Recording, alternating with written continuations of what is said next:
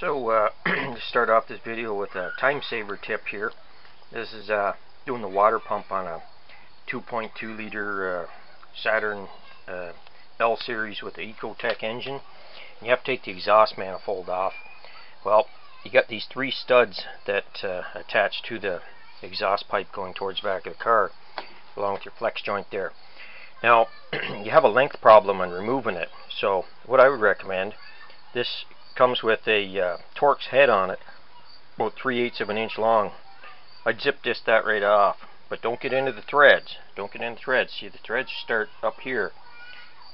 So whether you do it on the car or get it off and then do it, it'll make installation a lot easier. I did mine after I got it off the car, but getting it out of there was quite a job with the extra length. So it's only 1/4 to 3/8 inch, but it will make a big difference in especially during installation of the exhaust pipe and the manifold back onto there.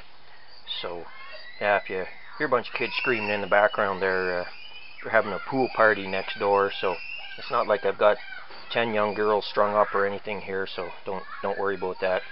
We got an agreement. I put up with this, and they'll put up with my inline 7-cylinder run with no exhaust manifold here in a few days. So, you know, it's a give and take in the neighborhood, right? Anyway, the video continues on there with more of the another good installation tip I come up with on the water pump. So I'm partway through doing a water pump job on this Saturn L100 with a 2.2 liter in it there. That's that same one that broke the timing chain a couple years ago. It's still living, but water pump started leaking oil about a year ago. One thing I noticed that I did different, I didn't undo the thermostat housing there. I just took the hose off the end of it. I figured that was easier than breaking another seal that is working fine up till now. So I've got the different bad lighting here. I got the Lyle 13800 special tool there to hold the chain in place that drives the water pump, and I realized that even with it, a person could still drop one of these little tiny 10mm headed bolts down into your timing chain area, which would be a natural disaster. So I figured out something that might help people out here. You buy a stack of about 20 of these, I don't know what they are, super powerful niobium magnets or something there. These ones are 1/4 inch diameter, I'd give them about an 1/8 inch thick. I just happen to have them around for picking things up like drop sockets and stuff. But you want, like say, about 20 of them to get enough length, and basically they fit in the bolt head that way. So I'm going to try to show this. So I got one of the bolts in there still. So basically you just feel around till you got the magnets. Now you have to take the torque off the little bolt first. It's a 10mm, and untorque it, get it starting to screw out, stick it out a couple turns, and then stop. And then basically you just start spinning the magnets here. You see, maybe you can see me doing it there. Anyway, I'll show you the magnet stack down there. Yeah, it's stuck right to the head of that bolt.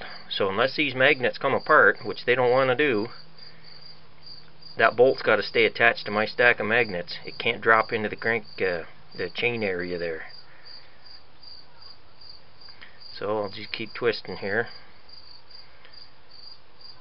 Yeah, I was just trying to think up some way to guarantee these bolts can't drop down there, and there's like not much room for fingers. Oh, like thread into China.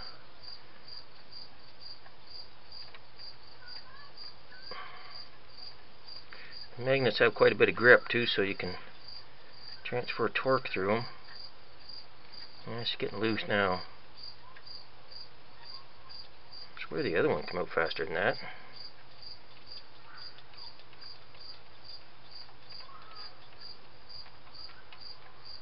weird. Maybe it's slipping. Anyway, it will come out, and you won't drop it into the timing chain area. This one's being a bit of a turkey compared to the first one, but anyway, I don't want to make too long a video here, so that will guarantee. And personally, I would use the same way when you start them back in. Just stick them to the magnets and then line them up and get a finger in there and start twisting them around. Just trying to prevent you know, people from dropping a bolt in there and it being the end of the world. So I hope that's helped to anybody.